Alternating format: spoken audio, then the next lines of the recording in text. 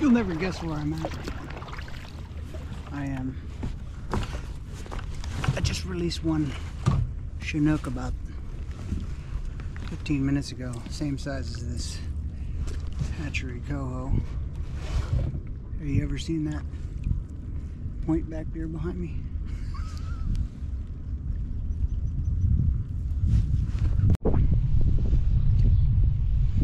What you looking at?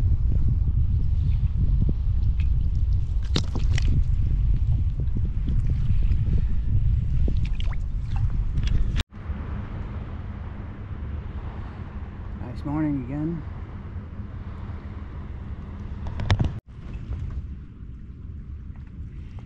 See these birds, they eat the bait.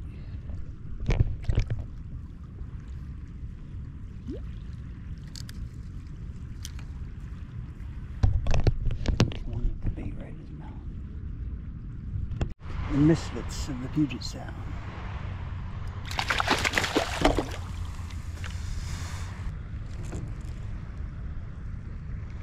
It's a little one. There's actually a good population around here.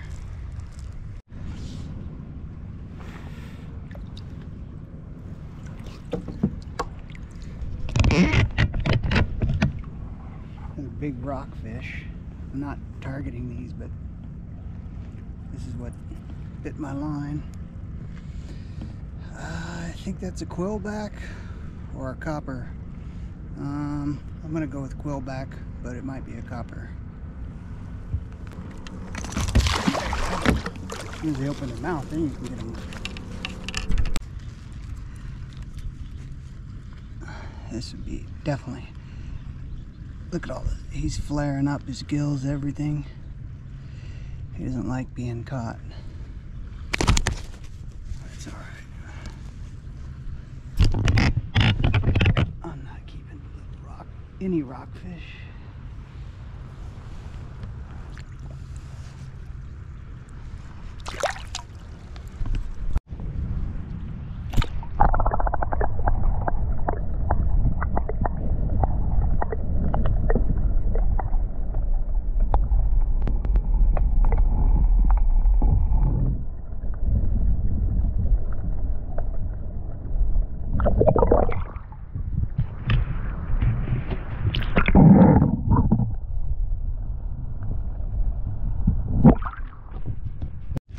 Look what we got here. Look what we got here. He's trying to get out of my net. Hatchery Coho. Hey, you know that spot.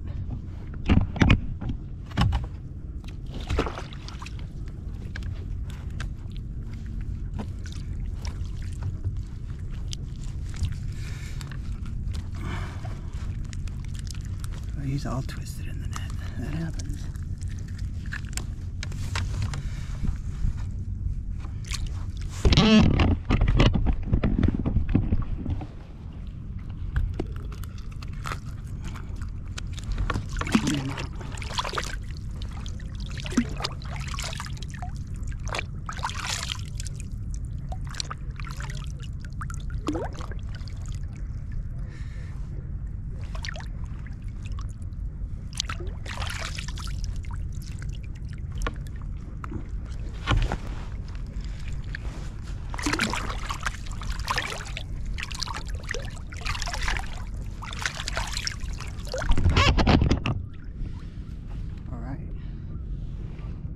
Another Coho. No fin there, that means it's hatchery. Alright, I'm gonna film this because I kind of suggested this spot for somebody to get their first salmon. But you gotta be able to deal with the constant barrage of waves that come off boats. So, like this boat here, that's a decent sized wake. And you just gotta deal with it. It's part of the game. So, if you come out on a weekend, there's gonna be even more traffic. So you want to come out when there's less traffic. And what you do is, if you feel like the wave might be kind of a risk to you, just put your bow at it and go right into the I'll just film this if my battery doesn't die. You know what it's like. But sometimes they'll have some pretty large boats that be far away.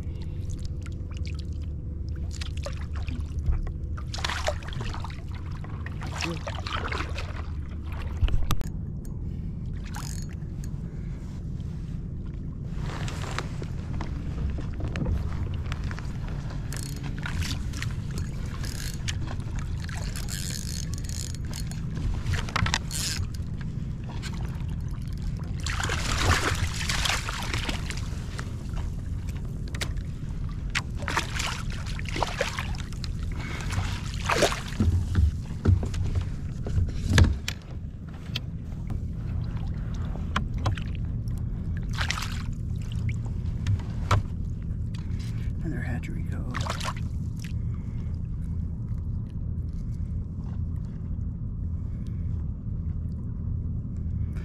Oh, that's king.